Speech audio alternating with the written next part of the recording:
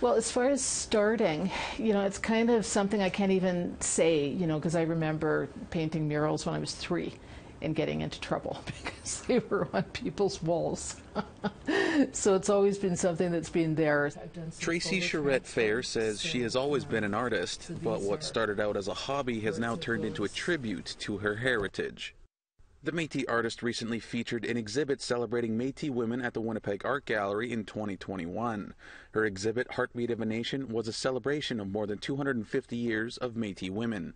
And a lot of it I'm focusing in on the women because, in the Métis history and what we know, we hear a lot about the battles, of course, the important, battles of Batoche, the Métis resistance, Louis Riel, Gabriel Dumont, but nobody talks about the women. And they worked side by side, and they were involved in Batoche.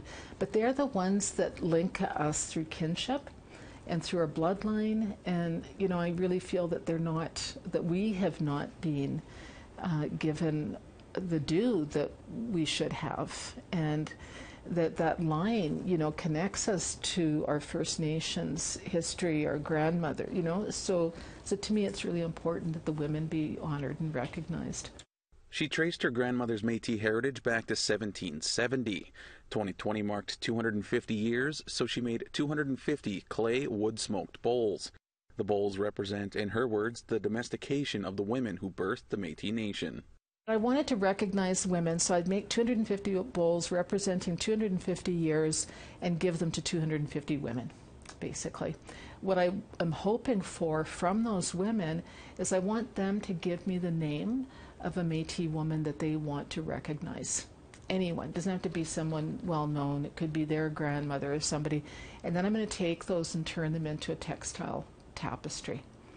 The exhibit also features tapestry from her family's history and pays homage to her aunties.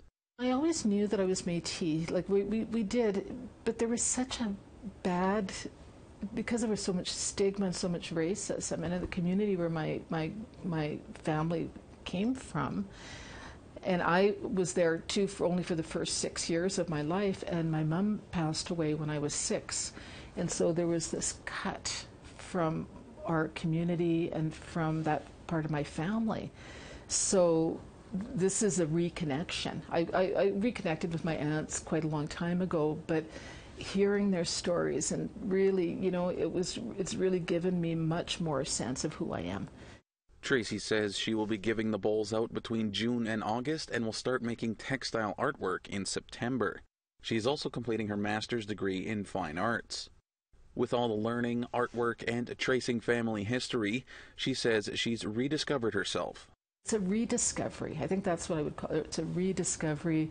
It's a resurgence for me of the Métis culture, and not just culture, it's the identity and who are we, and why do I feel compelled to even talk about it? Because for years people told me not to talk about it.